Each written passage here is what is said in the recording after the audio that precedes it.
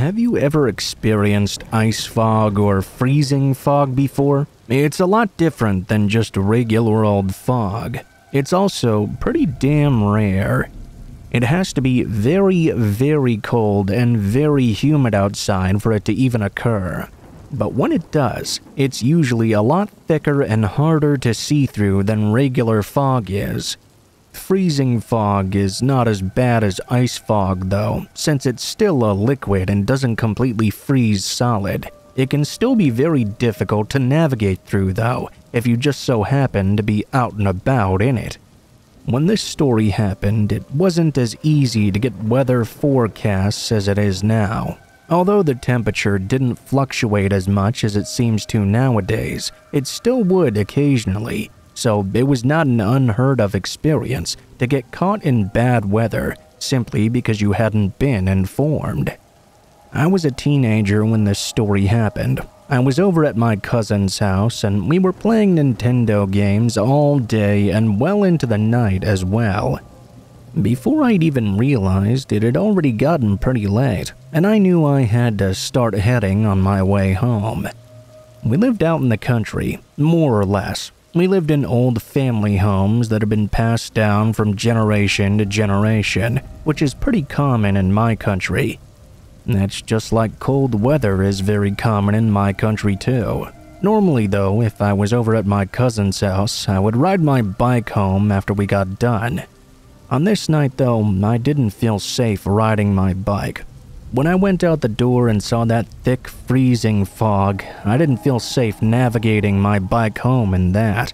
I decided it made more sense to walk home with my bike in tow. It was pretty unlikely I would come across a car or anything out on that old road, but if an animal were to come out in front of me, I could at least scare them away with my bike and not have to risk running into them while riding.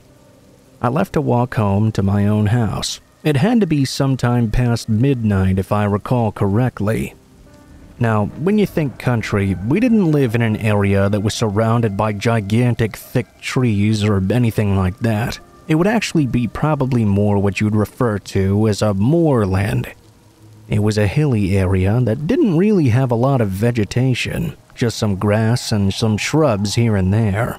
There were also very few houses about in this area. You could look out across the entire moorland during the daytime and likely not see any buildings at all. Basically, it was a very barren and quiet area. There wasn't a lot I could see as I was walking. The moon was not particularly bright that night, as far as I could tell, so I could only see so much as I was walking around. This gave the walk a completely different ambiance than normal. I had never been so nervous walking home before in the dark. There was just something about that fog and that night. I'm not sure if it was the sounds or lack of sound in the air, the lack of visuals, or maybe some hidden sense beyond those things, but I could tell that something was not feeling right. I had even walked home before while my bike was broken, but I wasn't really sure how long it would take me to make this time. I was so used to riding my bike all the time. This night, everything seemed to be going at a snail's pace. Something about this atmosphere was so weird. It was quiet, dark, and cold outside. I could almost feel the fog on me. I began wondering how much colder it would have to get to start to turn into ice crystals. I had experienced it before, and that would make things even harder. I was walking along the side of the road at this point, which had iced up pretty badly too. There was another good reason to not be riding my bicycle in the dark that night. Suddenly though, as I was walking along, I began to hear this sound. It was coming from right in front of me, but because it was so quiet outside, I couldn't exactly tell how far away it was. It was definitely the sound of someone else walking down the road too though. I could hear their footsteps tapping. Normally, if I had seen someone walking down the road, I wouldn't give it that much thought, even this late at night. I would simply give them a wave once I saw them and we'd go our separate ways. I don't know if it was because of the atmosphere or because of the weather conditions this night, but something felt really off about this to me. I had no real reason to feel fear or apprehension. but I began feeling it nonetheless. I was able to hear the tipping and tapping getting louder and louder as the other walker and I began approaching each other. I felt myself getting more and more nervous, probably because I couldn't even see this person yet. I squinted off into the darkness to try and see if I could make out something coming towards me. However, at no point yet had I been able to see anything. That was when the strangest thing happened. I had been hearing the tipping and tapping of those steps for quite a while at that point, when suddenly they stopped altogether. I thought at first that whoever had been walking towards me must have just stopped for a moment. Still, as I walked forward though, I didn't come across anyone, and I didn't hear the walking noises start up either. Honestly, I was just confused. I kept thinking I was right about to come across someone just appearing from the darkness. I tried to forget about it and just keep on my way best I could. I wanted to get home as quickly as possible. I wanted to get out of this creepy atmosphere and jump back into my bed. This night was way too weird. I'm not sure how much time had passed without me hearing anything. It was really dead quiet outside. I almost began wishing I could hear the tipping and tapping of the walking come back. It seemed like just shortly after I thought that, I actually did hear a tapping, walking sound on the road, only this time it was right behind me. Before I had a chance to react at all, I felt something suddenly touch my shoulder. I jumped forward in surprise, almost dropping my bicycle on the ground. I was able to turn around though and see something I never expected. I saw a human arm extending towards me in the fog. The fog was so thick that was all I could see though. Whoever the arm belonged to, they were completely enveloped in the fog around us. I didn't have much time to think. I only had time to react, and so I did something I hadn't expected to do. I immediately jumped onto my bicycle. Even though I had almost no visibility and the road was coated in ice, I didn't care at this point. I began riding the bicycle as fast as I could, booking it to get home. I almost took a bad spill many times, but I didn't wait for anything, and I didn't look back even once. I just kept riding as hard as I can until I got all the way home. When I did arrive home, I dropped my bicycle at the door and ran inside. I locked the door and sprinted to my room, locking that door too. It wasn't until I was in my bed that I had a few moments to put everything together in my mind. Whoever had been walking toward me on the road had obviously stepped off to the side at some point. They kept out of sight distance and come up from behind me to try and grab me from behind. I can only assume this person's intentions were not good. Why else would they have snuck up behind me like they had? I don't know who it was or what it was all about, but I've often seen that arm in my dreams since then, reaching out to grab me from out of that dark and thick fog.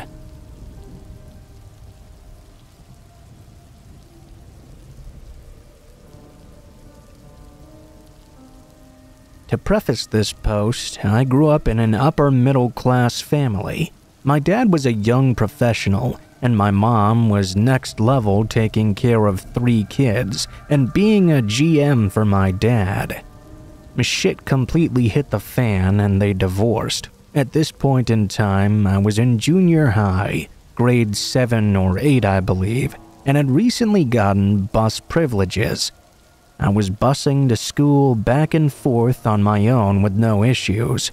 Being an independent teacher, I thought I was giving my mom a good break, especially since she was a single mom with 3 kids. Now, the bus picked me up and dropped me off at the exact same spot every time, an intersection on a main road, which intersected with my residential road. It was literally only a 1-minute walk over to my house. Growing up, my mom had instilled to us the fears of stranger danger. Yet, despite that, I'd led a fairly sheltered life up to that point. I was overall a very talkative and nice kid. I could strike up a conversation with anybody, and usually my guard wasn't really up per se. I tended to just trust everyone, even if I'd just met them for the very first time. On this fateful late afternoon, the bus dropped me off at the usual spot. I was minding my own business, walking toward my side street, when suddenly I heard the voice of a woman calling out to me. "Little boy, it's cold outside." I turned around, and that's when I saw a white cargo van. There was a woman practically leaning out the car window. She was dressed rather nice, all black, fairly young, big nice smile. The cargo van doors then completely swung open, and she was leaning out of them.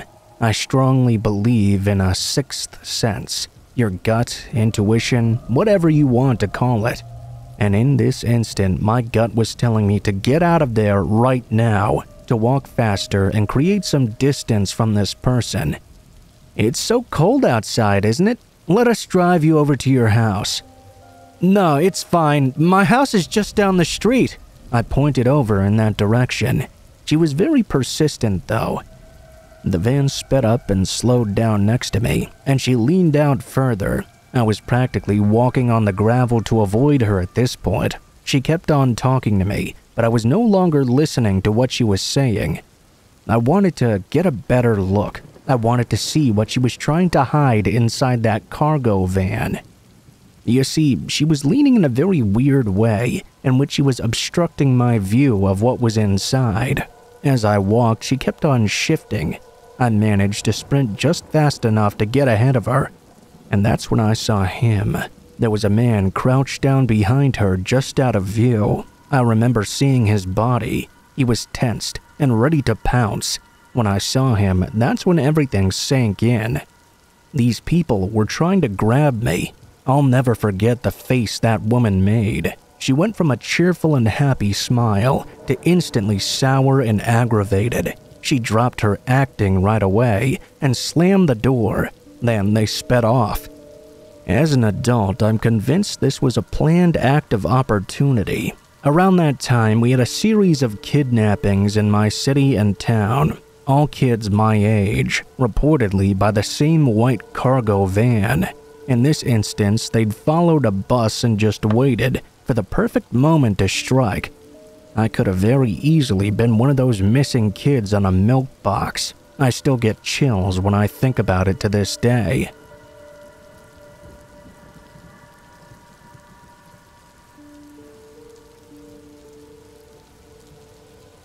In my early 20s, I landed a receptionist job in a sales office at a manufactured housing community.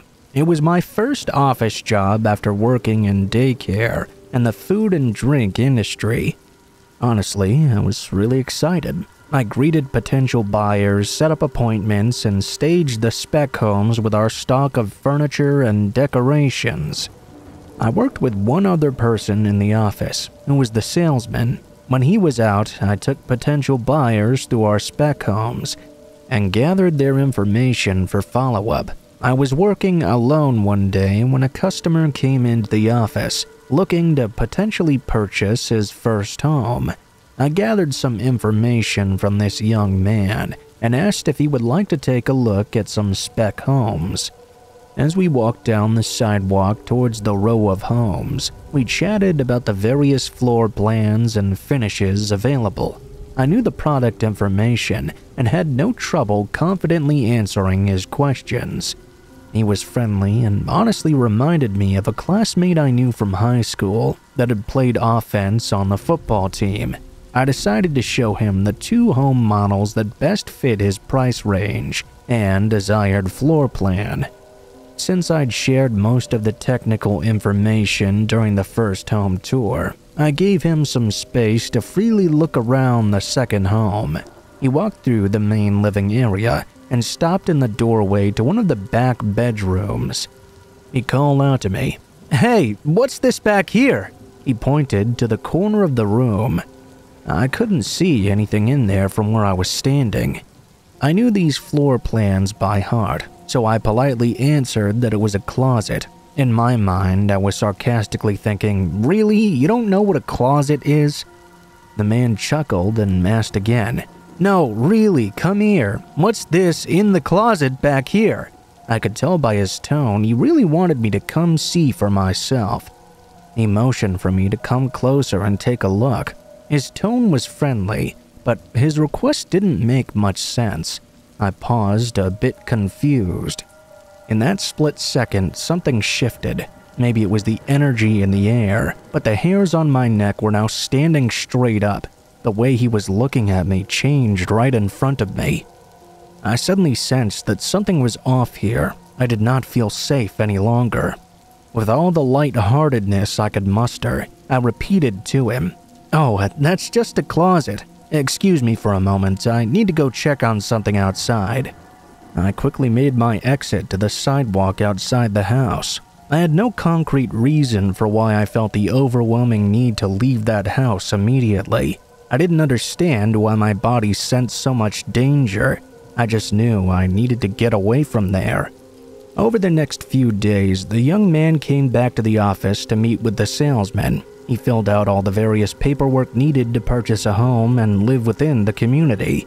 He dropped by several more times unannounced to check on his application status. If I wasn't there, he would ask the salesman when I worked next, though. My coworker just thought I had a not-so-secret admirer. I couldn't shake the overwhelming feeling, though, that something was wrong with this guy. On nights I worked alone, I locked the office door from then on. A few days later, corporate sent back their analysis of this young man's application and the completed background check. He had been denied. The background check revealed multiple sexual assault and rape convictions. There it was, crystal clear, undeniable, 20/20 hindsight. The salesman called the customer right away to let him know the application had been denied and we would do nothing further for him.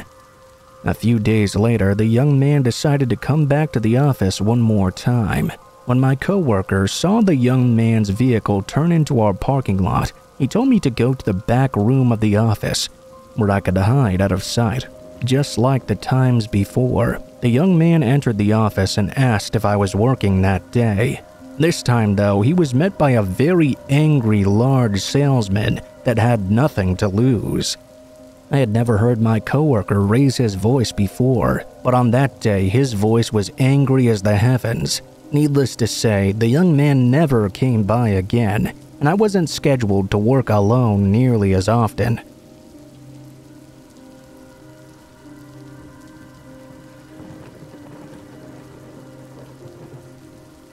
I was always left with a lot of responsibility when I was a kid.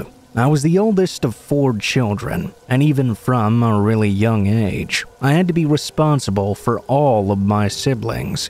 I was babysitting them when I was young enough to need a babysitter myself. However, my parents always insisted I knew better, and that I had to be responsible for all the other children, basically whenever they didn't want to be. We lived in an old house out in the hills for my entire childhood. We had one car, which we had for years and years that I remember. It was old and probably not the best vehicle to be driving around in bad weather. That meant if my parents were out, they wouldn't always come home if the weather was too bad. It wasn't unusual that I would be home alone with the other kids overnight, and sometimes even longer. This happened one winter when I was about 12 years old. My parents had gone over to some relative's house to hang out, drink, and do that sort of thing. I can't recall who it was, but that's not the part of the story that matters. This was the sort of thing that the adults in my family did every weekend before driving home, likely very drunk. I was at home with the other kids, and I had to prepare dinner for them and keep them all entertained. Luckily, it was a Friday night, so I didn't have to worry about getting them in bed too early. The kids all liked staying up late on a Friday night and watching some Johnny Carson before bedtime. My parents weren't home when the school bus dropped us off. There was a note on the fridge to contact the Meeks family down the street if anything were to happen. They were a bit of a ways up the hill from us, though, so we really didn't ever contact them for any reason. As I mentioned before, I was supposed to know better, and thus be able to take care of all the others no matter what happened. It began snowing not long after we got home. It seemed light at first, and like it might not stick. But I was sure wrong about that. The snow began falling pretty heavily, and it definitely was sticking. It began to pile up pretty quickly. It wasn't long until I got the call from the parents, letting us know they would be staying the night over at the relative's house. They had been drinking too much, and it would be even more dangerous than usual to drive up. No big deal. I was expecting this to happen anyway. I put the 2 younger children to bed after Johnny Carson and let my 10-year-old brother stay up with me. Honestly, I didn't want to be up by myself, and he and I always got along very well. I don't know if this is just in retrospect due to what else happened that night, but I recall this really creepy feeling that I couldn't identify for some reason. It made me feel much safer to have someone else up with me. I kept on getting up and checking the weather. The front window looked out onto the yard, but it was hard to see much looking out there right now. We had a light on the front porch, which we always had to leave on when we were home alone, but the snow was so thick that we couldn't see anything out there. It was way too thick. It was pretty late, and my brother and I were up later than we usually would have tried to stay awake. There were some Christmas specials on TV, and although the reception wasn't so good, it wasn't something we noticed back then. All TV that far out in the country got some real fuzzy reception. Suddenly, out of nowhere, we heard this loud crashing noise. The couch we were sitting on was up against the same wall as the window. We had to turn around in order to see that the window had just been busted open. The scariest part, though, was that we noticed an arm coming through the broken open window. That terrified us both, and we jumped off the couch in a hurry. My little brother jumped and ran out of the room faster than I could have imagined. I don't blame him, though. I was 12 years old and terrified. I could only imagine how scared a 10-year-old would be. He was also much faster than I was at getting out of that room. I got off the couch and looked back at the window, wondering what it was that I was supposed to do.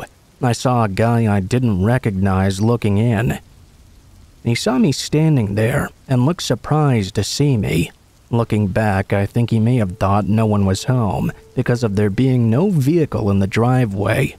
It didn't make sense he would be trying to rob this house out in the middle of nowhere, though. At least it didn't make much sense to me at the time.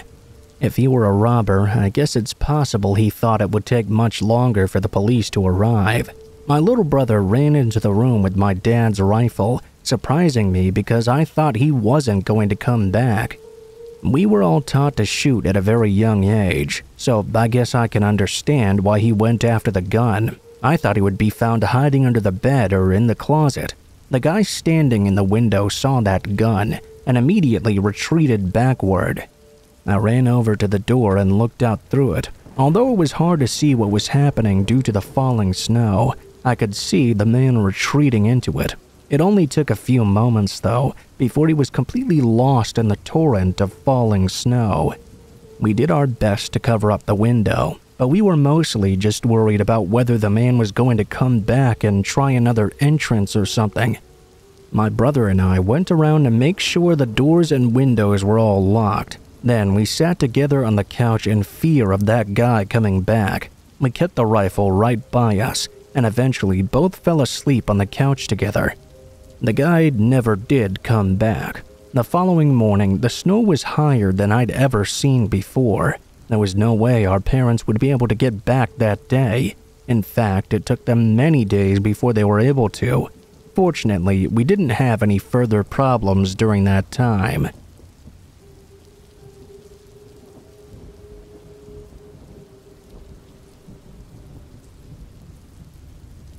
My mom was kind of a witch when I was growing up, although I didn't really realize that at the time.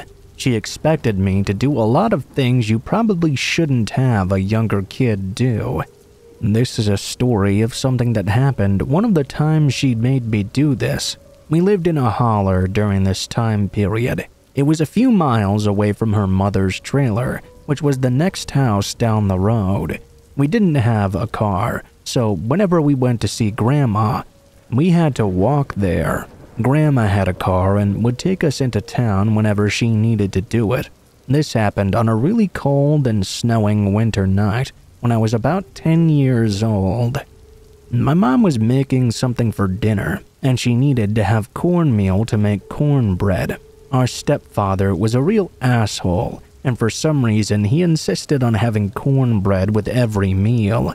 If he didn't get exactly what he wanted, he could get very violent. Even though it was late, dark, and cold, my mom sent me over to my grandma's house to grab some cornmeal. I got bundled up as best I could. We were so poor that we didn't have much though. I went out into the cold and snow in order to grab that cornmeal. It was the coldest I had ever remembered it being in that area before. I had never felt anything like it. My poor clothing was hardly any sort of protection against these elements. It was snowing real hard, and it was hard to even move in all this snow. I was having a much more difficult time than usual trying to make this walk. It was the hardest I'd ever had to take, and I knew it was going to take forever as well. Because of this, I kept getting colder and colder. It wasn't very long before I actually began to get a little lightheaded too. I thought maybe it was too cold to be out in that weather, and thought about turning back.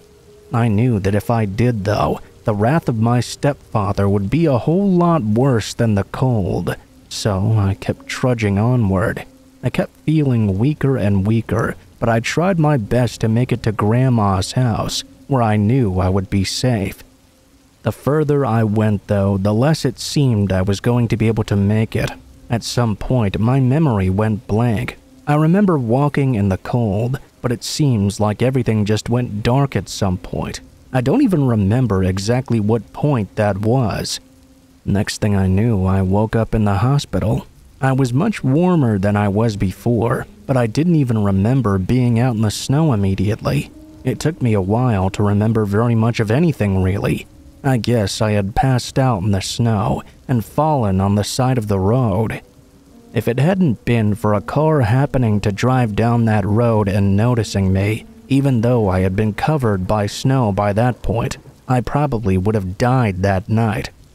Fortunately, someone much kinder than my mom and stepfather noticed me, stopped the car, and took me to the hospital. I recovered fully, but was treated like crap by my stepdad for quite a while for being too much of a wimp to make it to Grandma's house. He used to mock me for it all the time. The story does have a happy ending though. The asshole accidentally killed himself while working on a car. I won't go into too much detail about that, but I think I gave you a good idea of what kind of man he was. No one really missed him all that much.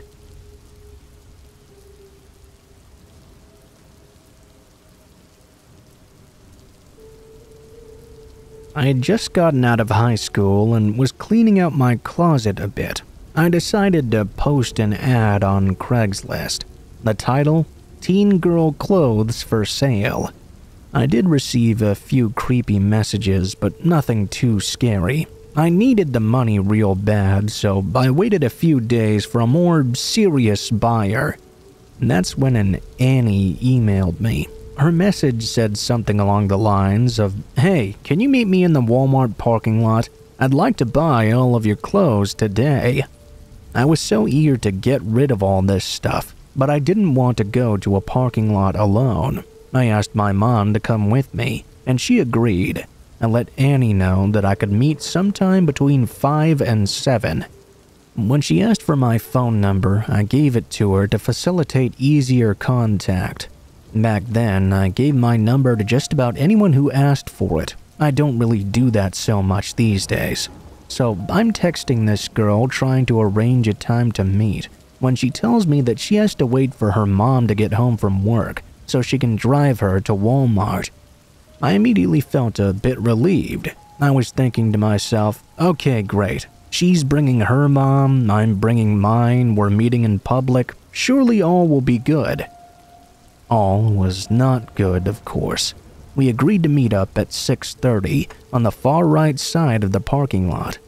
I was excited to get rid of all this old junk and get some fairly decent money too. We headed to the side of Walmart, parked there and waited. I texted her and let her know that we were already there. The first red flag to leave should have been her immediate reply. "Are you alone? What kind of car are you driving?" I told her and also let her know I was with my mom. There was no response to this. At this point, it was getting quite dark, and I was looking around the parking lot to see if I could find her. That was when I spotted him. A young man not too much older than me, in a white Nissan parked in the aisle before us, his window halfway down, and staring directly at us. I asked my mom, "Hey, you see that guy? Why is he staring? How much longer should we wait here for Annie?" She casually glanced in his direction. Up to this point, we had both been on our phones, not paying too much attention to anyone around us. I've since learned more about the term situational awareness. Pay attention to your surroundings, people. I figured she would text me when she was almost there, but there had been no further communication, so I called her. No answer. The man in the aisle over rolled down his window all the way, still staring, and started to blow bubbles. It was so weird, like actual bubble blowing. I could even see him holding the container, blowing these bubbles in our direction. He paused and smiled. Not a warm smile, but a sinister one. My mom and I took one look at each other, and I started the car. We began to put the pieces together, and we realized that this man in front of us was probably Annie. Not only did he have my phone number, but now he also knew my car's license plate number. I was trying my best not to freak out. He saw us pulling out of the parking lot and stepped out of his car. He stared us down while we hauled ass out of there. I was just praying he wouldn't try to follow us, and thankfully he did not. I guess seeing me with my mom threw him off. He thought I would be alone that night, and I'm grateful I wasn't. I blocked the number, and I never received further contact from Annie. Needless to say, I did not end up selling my clothes that day, and I have not been on Craigslist ever since.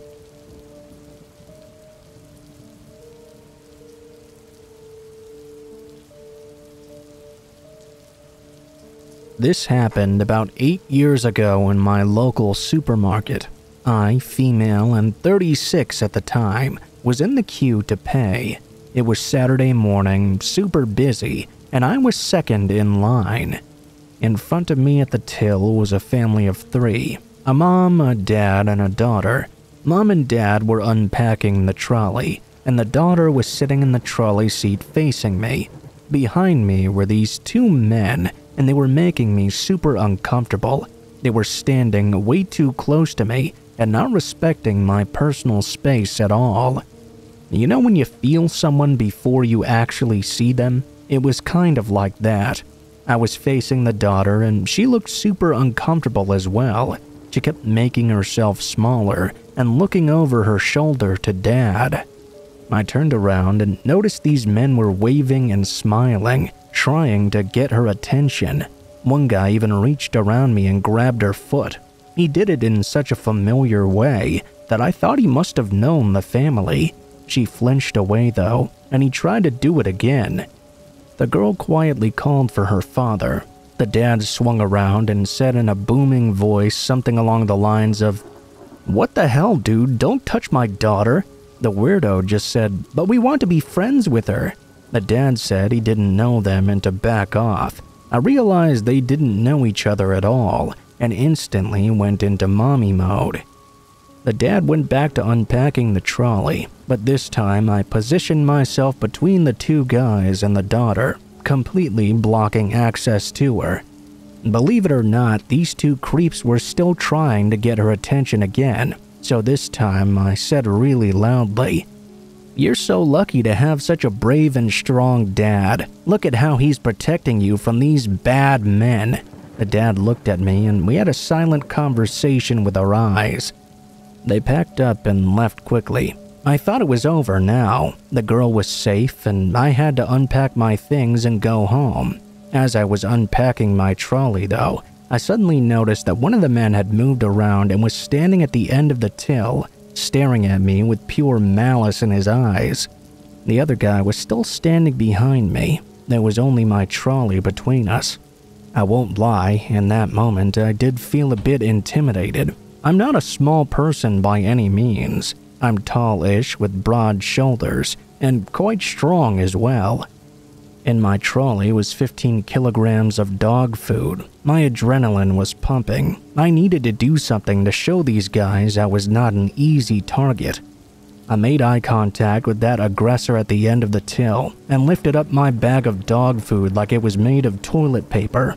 I did my best to not change my expression at all. I kept eye contact with him and flexed my muscles as well. Now I was angry. I paid and he tried to block my exit. I shoved my trolley right into him. He laughed menacingly and moved out of the way. I decided not to go straight to my car. I walked around the mall a bit. Every time I turned around, there they were, now with a third guy. They were not even hiding the fact they were following me at this point. One guy even made a motion of cutting my neck. At this point, I just started making my way to the security desk. When I got there, I turned around and they were gone. I told the security everything. They recommended I let the supermarket know as well. I gave them my till number so they could review the security tape above the till. A guard escorted me to my car. I drove home the long way, checking my rearview mirror constantly. I never saw them again, but to be honest, I stopped going to that supermarket after. Partly because of this incident, but mainly because their prices are not very competitive, and my dogs are very fussy eaters.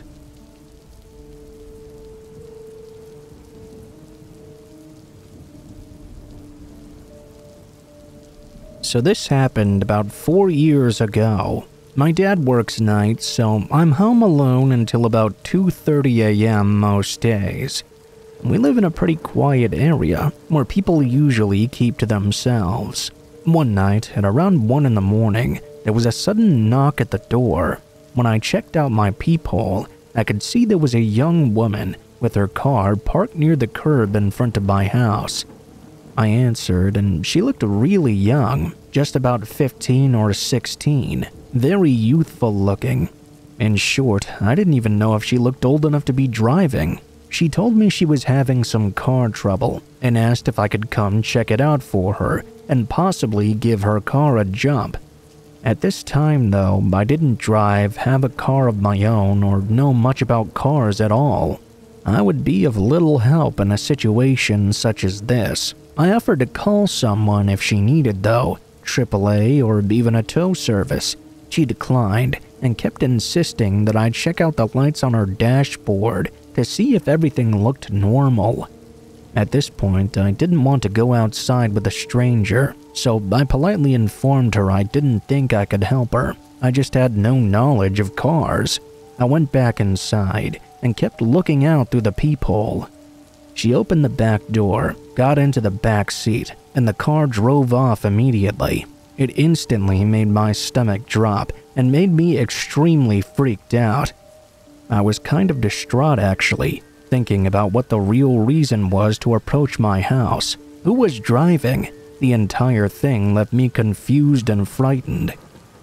I spent the next few days a little on edge. I was afraid they may return, knowing that someone was there or that I would be home alone. I also thought a lot about that girl and who she was. I wish I had a video doorbell at the time so I could find out if she was a victim or some sort of, I don't know even. It still bothers me a lot, and the whole encounter was eerie as hell.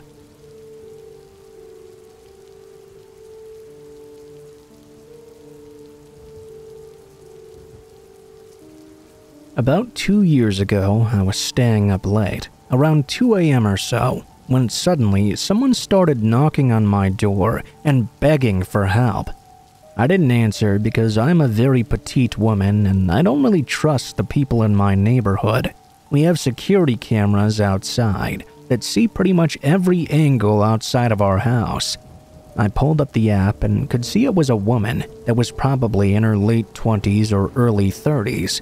I didn't recognize her from around these parts, so I didn't answer. She kept knocking and asking for help, asking if anyone was home. Finally, she appeared to walk away. and then I heard the screen door under my carport open. She started knocking on that door and even jiggling the doorknob as well. At this point, I woke my husband up, and he came to check out the situation. She was already gone by the time he got out there, though. A few minutes later, she appeared again. First the front door, then trying the side door, then back again. This time, I just called the police, and an officer came out to speak with us and check the situation.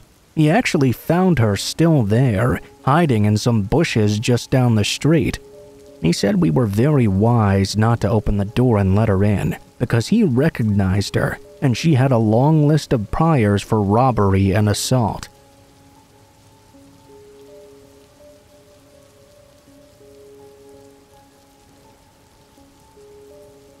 This happened when I was 10 years old. I was at a ski resort with my dad, stepmom, and 3 sisters. When this happened, my 2 sisters, dad, and stepmom were all out skiing.